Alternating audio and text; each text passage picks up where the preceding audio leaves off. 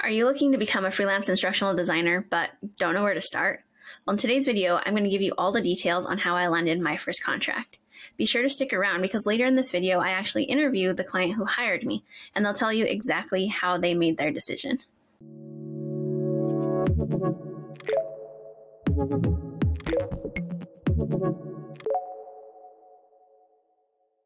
Hello, I'm Sabrina Gonzales, and I'm a freelance instructional designer and a bootcamp pro on Devlin's team. But just last year, I left teaching and was looking to find my first instructional design opportunity. In today's video, I'm going to tell you the steps I took to land this first contract ID job, let you hear from my client, and give you some tips on how to land your own clients. Before I start, I do just want to give a little disclaimer that I did join Devlin's Instructional Design Bootcamp at the end of 2022, and it played a really big part in my instructional design journey. So I first want to talk about my experience in the bootcamp and how it led to my first client. Then later in the video, I'll give some suggestions on what you can do if you're not in the bootcamp to land your first client. So, like I said, I joined the bootcamp at the end of 2022. And I treated it like my full-time job because I wanted to be a competent and competitive instructional designer. My goal at the time was to land a full-time remote ID job. The thought of freelancing was not even on my radar. Like I had heard that people can do freelancing, contract instructional design work, but it's not even something I considered. I thought it actually sounded really scary because it sounded difficult to find clients. And like, where do you even find clients? How do you even start? There was like too much to think about, and it was kind of overwhelming. So I didn't even worry about that. What I focused on was upskilling. Through the bootcamp, I was able to build the skills I saw in instructional design job descriptions. I created or designed and developed my flagship project, created my portfolio, and set up a LinkedIn profile for full-time opportunities. During this upskilling journey, I became more confident in my ID abilities, and the thought of freelancing became more appealing and less scary because I was starting to get that confidence of like, oh yeah, I can do this. I can definitely do the work. Like once I'm on the job, I can do this. So yeah, maybe I can freelance. And I was really excited about the idea of freelancing because of the flexibility. Like for example, if I needed to take my dogs to the vet, like I could, guilt-free. As a former teacher, I know it's hard to like take from work because someone's gonna have to cover for you. You got to do all this prep. But that idea of freelancing, I could flex my time however I needed to, and that was kind of exciting. As long as I'm meeting deadlines, I kind of have autonomy over my schedule, which is very appealing. Also, while I was upskilling, I really fell in love with visual design and e-learning development specifically. And so knowing as a freelancer that I can hone in and say like, those are the jobs I want, that's the work I want to do, was like really exciting because how often do you really get to choose exactly what tasks you're doing? So that idea of freelancing was becoming a little less scary and a little bit more exciting. So now with this idea of like, okay, maybe I can freelance, I started to learn more about freelancing from Devlin's videos, his ID community, and our bootcamp pros, Robbie Christian and Nicole Stevens. I went to weekly workshops in the bootcamp and was able to ask them about their experience freelancing and really learn more about like, what does it mean to be like a freelance instructional designer? The pros, Robbie and Nicole, were very instrumental in my decision to pursue freelance because a lot of the time, even now, they believe in my abilities more than I do sometimes. And they're always like there encouraging me and really like reassuring me that like I definitely have what it takes to have a career as a freelance ID, or just an ID in general really, but that I could do freelance as well. If you're interested in becoming an ID and working with me and the other bootcamp pros, you can learn more about Devlin's Instructional Design Bootcamp by going to idbootcamp.com, and the link is in the description down below. All right, so I go through my time in the bootcamp, upskilling, learning the skills necessary to be an instructional designer, build my flagship, my portfolio, get on LinkedIn, make a resume, or like redo my resume so it's really good, and I'm out in the world looking for a job. I was excited about freelancing, but still kind of unsure, so I made sure to apply to full-time work, part-time work, and contract roles. I wanted to make sure that all my bases were covered. And in case I wasn't sure about freelance, like I was also applying to full-time jobs. During this job search, I was encouraged by Devlin and the other bootcamp pros to post my flagship project on LinkedIn, which was a fantastic decision because once I did this, that led to people seeing my portfolio website. So they saw my post on LinkedIn, got to experience the flagship project I created. That led them to my LinkedIn profile, which then led to my portfolio. When they landed on my portfolio, they were able to see another project that I had done, and then were using my contact form to contact me about work. And so this idea of freelancing was really starting to look like a real possibility. And with this new traction, I decided to go all in. I was going to focus solely on contract work and make my freelance career a reality. In the bootcamp, we have weekly workshops with Devlin and the pros. And so in a couple of those weekly workshops, Devlin helped me to optimize my LinkedIn profile for contract work. Doing this increased the number of times I was showing up in search results. So with my original LinkedIn profile, I think it's one day a week, it'll show you how many searches you appeared in. And I was averaging around 30 searches per week. But then when Devlin helped me optimize my LinkedIn profile, I was showing up in over 1,800 searches per week. And that's remained very consistent since we optimized my profile. It's even now, that's how many searches I'm showing up in. And that has actually greatly increased the number of recruiters that have reached out to me for work.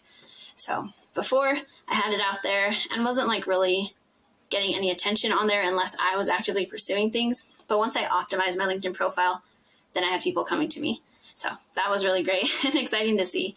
Was really starting to reassure that decision that yeah, I could do freelance.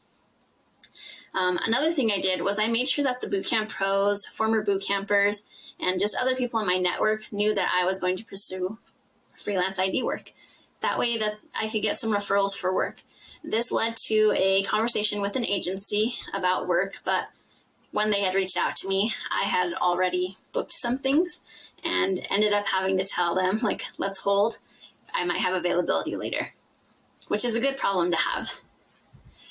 Another thing that helped me with my decision to move into freelancing was letting Devlin know as well that I wanted to pursue freelance instructional design.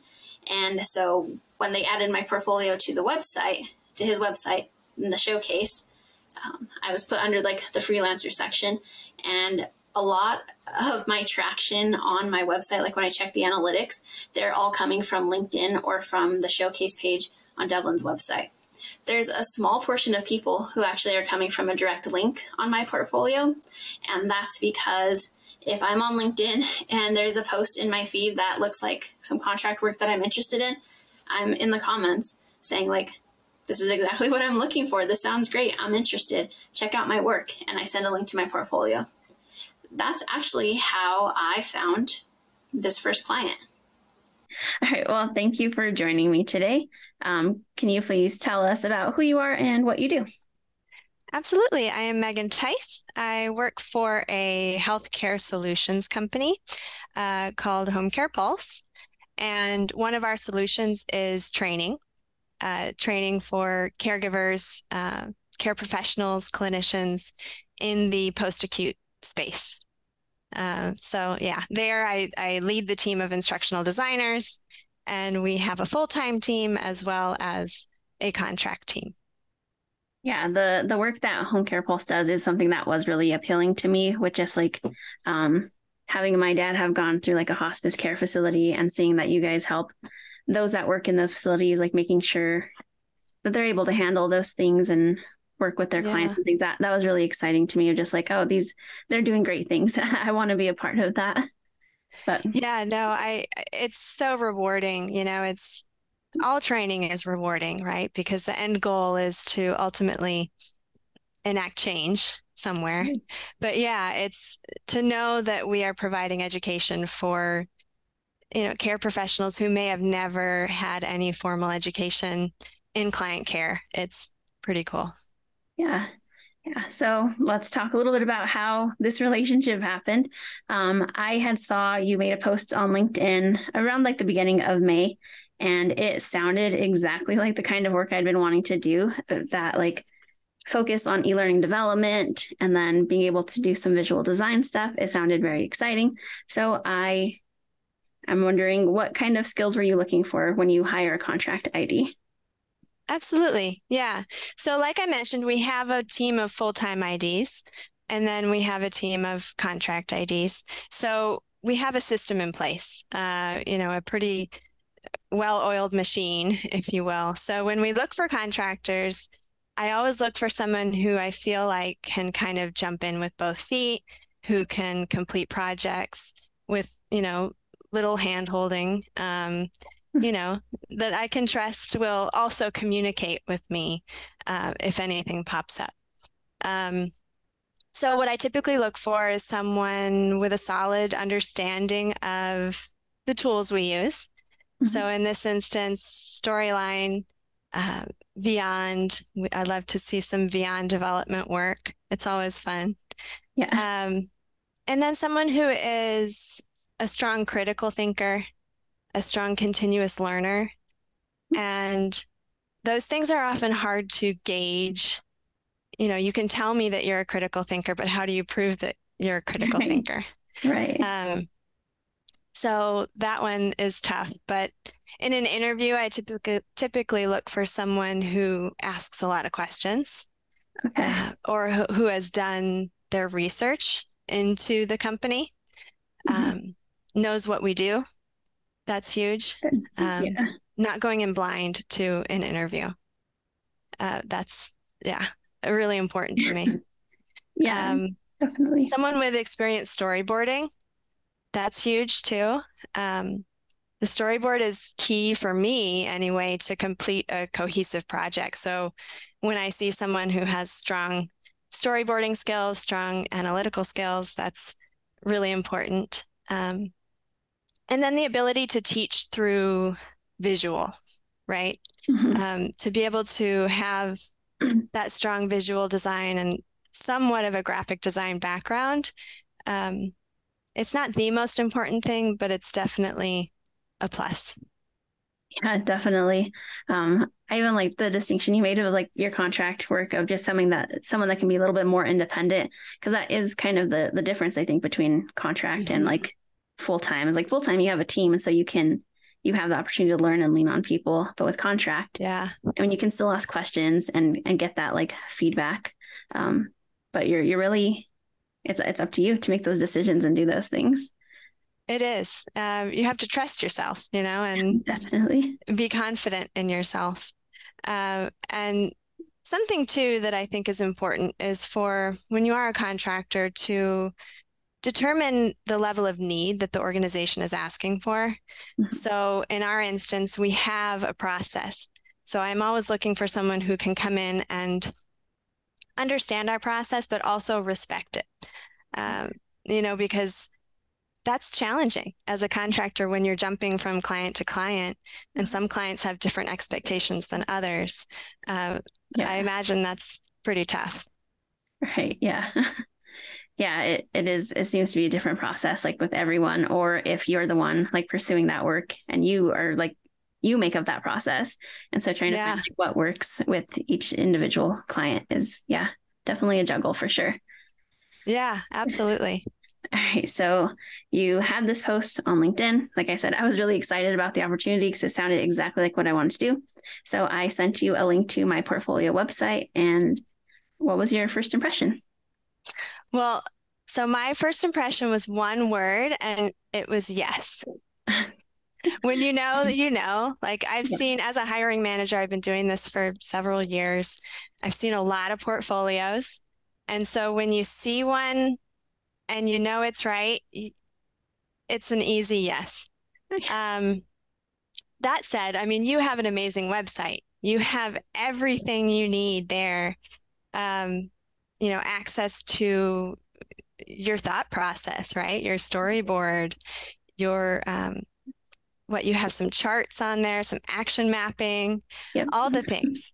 And then after looking at all of that, you have the link to your final project. So I can see from start to finish your thought process. And that was amazing, and it was obvious to me that you knew what you were doing. So, that was an easy one. That said, I don't think you need a snazzy website to get hired. Right. I've hired someone off of a Beyond video, just seeing, the complexity of the video and understanding, okay, they know what they're doing. Yeah. I definitely think, finding some way to showcase your work, whether it is a website or a different kind of portfolio, I think just that ability to showcase what you can do and explain what you've done to get to that final product is definitely important. I know when I was writing my process write-ups for my portfolio, it was really hard to narrow things down because I'm like, oh no, this is really important and I want to make sure I highlight this. And so my write-up does end up being kind of long, especially for my walk the walk project. But I felt everything there was important, and that like to showcase really like what I can do. I think it's better to have too much than too little. I've seen other portfolios that are linked to 3 or 4 Rise courses and little context. And so you might be an amazing instructional designer, but a Rise course is a template. So you're not showing me your skill set, Yeah. So like you said, I think it's important to kind of showcase what you can do and pay attention to your strong suit. So if your like visual design is amazing and you know it, then run with it, let me see that. Yeah. Even if it's just a PDF that you created or, something. If you're storyboarding, if your critical thinking is really exceptionally strong, then use that and leverage that. So after you were able to take a look at my portfolio, what about it specifically made you want to reach out for an interview? Yeah, that's a good question. So it was clear, it was consistent, it was very thorough, your portfolio. Based on your project, your sample project, which you had a few, but I remember one in particular. I looked at it and the storyboard was clear, the navigation was clear, I didn't know anything about working for an animal shelter, but after I took your course, I learned something, Yeah. So one, did I learn something from your portfolio or from your course? 2, is it visually appealing? Is it cohesive? 3, is the navigation and the UX of it up to par? And that's something, it seems really simple, but it's a quick example of something I immediately look for. So on your title slide, if you have a start button or a start course button, have you hidden the back next button on the player? Got it. Yeah. It's really simple, but it's something that I look for to kind of gauge, okay, are they paying attention to the navigation, to the user experience? Because if there's 2 ways to advance, that, it's something that you're not thinking about. Yeah, definitely. Yeah, those are important pieces too. And just even on the screen with like, are things close together that should be so that they're going together? Like it's just those little things of like, you may have directions for your navigation, but is your navigation anywhere near those directions to like find those things? Or having the player open with buttons on your slide. Yeah, that can be really frustrating to a user for sure. Absolutely. So yeah, just seeing, I work through a lot of sample projects. And so those are the big 3 for me. Did I learn something? Is it visually appealing? And is the user experience of it clean and easy?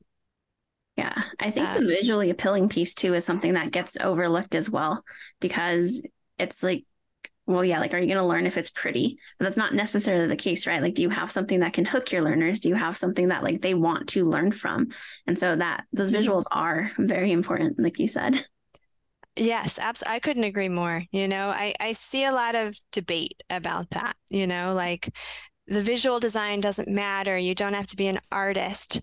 And that's true to an extent. But if the visual design of your course is not there or it's not appealing, it's the first thing that a learner sees. Right. So if it's distracting or it's very piecey and patched together, that's what they're going to pay attention to. They're not going to learn. They're going to think this doesn't match with this. And well, what do I do now? Where do I go next? And so it's tough to say this, but I think all of that has to be there for a project to really work. Yeah, I completely agree. All right, so we did kind of like a short interview talking about the storyboarding process, why it was important. And then you had asked about if I was interested in creating a sample project, which sometimes that is like a scary thing when you get asked to do a sample project, because you don't know if it's like they're just trying to take some of your work, or if it's legitimate that they want to see what you can do. And I felt really comfortable doing the sample project for HCP because it was such a small snippet, and you were very upfront about that. Just like, it's this tiny piece from this 1 hour course. And so I didn't feel like I was being taken advantage of. And then you would explain the reason was to see if, as a contractor, I was able to translate that content into some kind of learning experience. So with those two combined, like, I felt very confident and comfortable to do that kind of work. So thank you again for that transparency, because that can be a scary process. When you saw that sample course for the first time, what were your thoughts? I thought it checked the boxes for my big three. I learned something, it was appealing, and the navigation was clean. And so I knew that it was going to be a good relationship. Something else that I really pay attention to outside of the project for this kind of situation is your communication. When you're a contractor, that is huge. If the communication is not there, it's not going to work. Right. So, did you meet the deadline for the sample project? Were you clear? Did you ask questions about the project if you weren't sure? Were you timely when I reached out to you? All of those things are what I look for. On top of, a quality piece. And it's unfortunate in this day and age, from a hiring manager perspective, is the portfolio that you initially shared with me your work? Right. Because that does happen. And it's happened to us before, where we hired somebody who had worked collaboratively with a team on a course, and we did not ask for a sample project. We took them for their word at the project they submitted in their portfolio, and then the final project that they gave us at the very end was nothing like their sample or their portfolio. Right. So it's just, it comes down to me to trust, communication, quality work. Are you gonna do what you say you're gonna do? And you did. I mean, I was really thrilled to see Thank you. Your sample. It was cute. It was entertaining. As much as it could be. It was on disaster planning and preparedness. So yeah, I did have a lot of fun creating it. And then, like I said, I learned some like little animation tips in PowerPoint and things like that. So I had a lot of fun creating it. And that was, I think, even more of that like push of excitement for me of like, I really hope I get this contract, because like, it's important content, but having that ability to like find ways to make it more memorable for the learner, like that was really exciting and appealing to me when I was hoping to land this contract. Well, it worked. You did great. And going back to what you said earlier, I really liked was that you have to hook your learner, right? And so the piece that I sent you, the little snippet, was the hook. It was the very beginning of the course. It was the piece where you pull your learner in or you don't. And so I do think, that little snippet would have worked well to get someone's attention. Thank you. All right. So I did end up getting a contract with Home Care Pulse. And now that I've finished my first course and I'm leading up to my second course now that I'm working on, I'm curious if with that first course, has my work lived up to your expectations? Absolutely. We were all thrilled, the entire team. the entire team has seen your work and really loved it.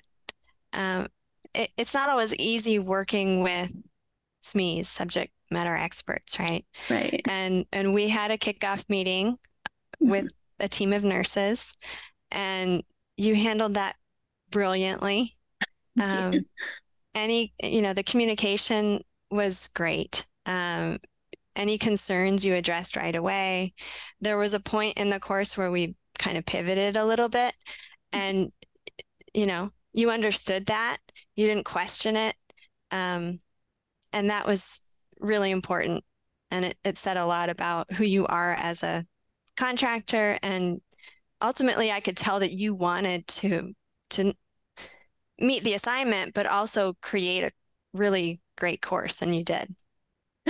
Thank you.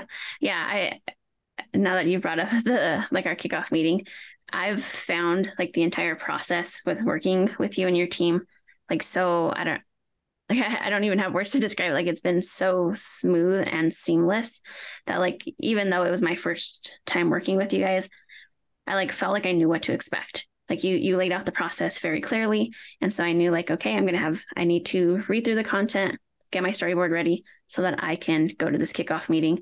And these are the kinds of questions I should prepare, because now is when I have a chance to talk to this me, and was able to do that. And then working through the prototype, knowing that when I send the prototype, to expect lots of feedback, because this is really where that teamwork is going to happen.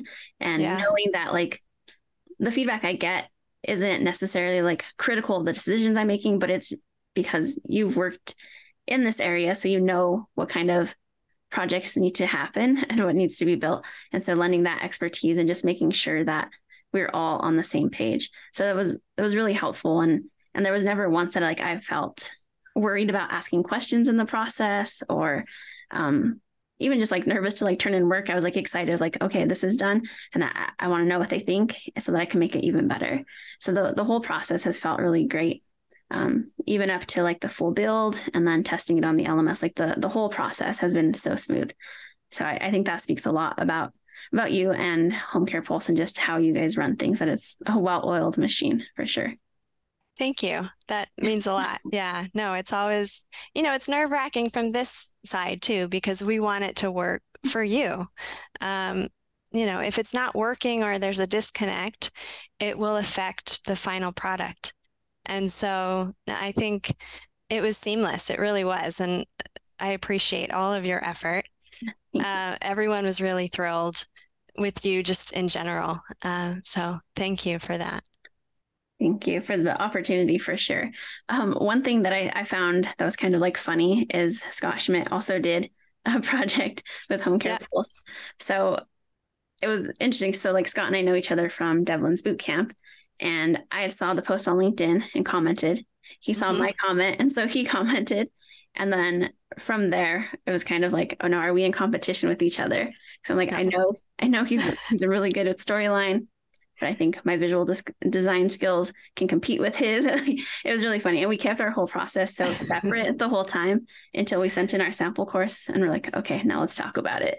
And then we both got offered the contract. So it was really funny just to that we both we're on this parallel path, as because he's also a former teacher, and then I went to the boot camp, and then that this was one of our first paid pieces. Was really it was really interesting that that's how it just happened, and now we work together with Devlin's boot camp. That's great. I love that you had that friendly competition up front. I didn't know if you guys knew each other either. And so, we do hire a lot of contractors. So I wasn't sure at what point to broach that subject, but you guys, you knew about each other by the time I mentioned it. But I think, that speaks a lot to Devlin's program too, that you're both fairly new to instructional design, and that I saw the value in both of your work. And so it is tough. It's tough to, as a hiring manager, to sift through portfolio after portfolio, and sometimes someone has a great portfolio and not so great communication, and it's hard to find that magical mix where it all works. Yeah. But no, I appreciated what you guys brought to the table. Okay. Thank you. Thank you for your time. I do really appreciate you sitting down here and to do this little quick interview. Appreciate it. It's also really nice for me to hear like the insight behind the scenes of how we got to this point. So thank you. I don't know if you have any like last departing words. I just want to thank you and thank all transitioning teachers, Thank you for your years of service and teaching, because I could not have done it. And I know it's like it's hard to shift, and it feels like this uphill battle almost, with everything that you need to learn and information overload here and there. And I think my biggest piece of advice for anyone coming in is to focus on what you're good at first. And the rest will come. You'll practice, you'll learn, you'll grow, but focus on what you're good at and you'll get there. Yeah. Well, thank you for that. I appreciate absolutely. it. Yeah. Thank you. Again, I want to thank Megan for the interview and her perspective. It was really nice to get that insight from her about what skills clients are looking for when they're hiring contract instructional designers. It was also nice to hear that message for transitioning teachers. As a former educator, it's nice to hear when we have people in our corner who want the best for us and are there to support us in this transition. Sometimes that can be kind of polarizing. Some people are really excited to help us, and sometimes they're not. So it's great to hear that like positive message from her. The contract work that I'm doing with Megan, it actually directly relates to all of the skills that I learned in the bootcamp. Everything that I'm doing on that job, I learned those skills in the bootcamp. As I said earlier, Devlin's bootcamp really played a big part and made a big difference in my journey to instructional design. Now I spend most of my time helping boot campers land their dream instructional design roles by giving one-on-one feedback. And I find it really, really fulfilling. And I'd love to help you on your journey. But if you're not able to join the bootcamp, there are still things that you can do to land your first client. All right, so here's what you can do to help yourself land your first client. The first one is create a portfolio. A portfolio is huge for a freelance instructional designer. This is where you can really showcase the skills that you have and show clients what you bring to the table, why they should work with you. It was the thing that really got me in front of the right people to have the conversations so that I can start pulling in work and like getting leads. As you create your portfolio, you may be looking for resources. There's lots of content on this channel where there are videos on how to create a portfolio and even lots of portfolio reviews. So you can see some really like high quality exemplary work. If you're looking for other like places to find exemplary work, you can check out the showcase on Devlin's website at devlinpeck.com/showcase. There are over 30 portfolios that are all really high quality, have great work. You can read through their write-ups to kind of see their process. You can experience their projects. You can learn more about their backgrounds. It's a great resource to look at to kind of model your portfolios after and just use as a guide. The other thing you can do is try to get feedback from people in the field. If you can find a mentor who is currently an instructional designer, that's golden. Of course, this opportunity may be kind of hard to come by, trying to find someone with availability, but there are people out there that want to help you. The next thing you can do is to optimize your LinkedIn profile. Like I said, optimizing my LinkedIn profile increased the amount of searches that I was showing up in and was increasing then the amount of recruiters that were approaching me for contract work. Along with optimizing your LinkedIn profile, it's really important to grow your network. Of course, the more connections you have, the more things you're going to see, the more like posts you're going to be exposed to and things like that. But you want to be strategic too about who you're connecting with. So other instructional designers, leaders in the field to learn from, hiring managers, even other people who are in the transition looking for work. That's actually a group that I was kind of neglecting because I saw other people transitioning to instructional design we're kind of like the competition, right? We're going to be applying for the same roles. But really, that's exactly why you should connect with them, because they're seeing roles, you're seeing roles, and as people are commenting, those are going to start showing up on your feed more as well. As your connections comment on someone else's post, it shows up for you and you can see those. And so you want to make those connections and be strategic about who you're connecting with, but grow that network. That's really important. Another important thing to do is tell your network. Let them know that you're going to start taking on clients and you're looking for some of those freelance or contract opportunities. That's why growing your network is really important. And then you can let them know that you're looking for work, because then it's not just you looking, right? They know that you're looking. So if they hear something, they can send it your way. Or if they have work to contract out, they can send it your way as well. All right, for next steps, you want to make sure that you are on LinkedIn and networking. Do not underestimate the power of a good network. And if you'd like to, you can connect with our team on LinkedIn. The next thing is not really a next step, but just some words of encouragement. Don't sell yourself short. If you're putting in the work, you're learning the skills, somebody out there is going to see your value. And if you are at the beginning of your instructional design journey, or you just want some help in this transition, consider joining the Instructional Design Bootcamp by going to idbootcamp.com, link in the description. And next month, we're actually going to be doing a launch for our new cohort. So we'd love to have you, and we'd love to help you and be a part of your journey. The other thing is, don't forget to subscribe for more videos on transitioning into instructional design. Thank you for sticking to the end and hearing my story on how I landed my first client. And we'll see you in the next one. Bye.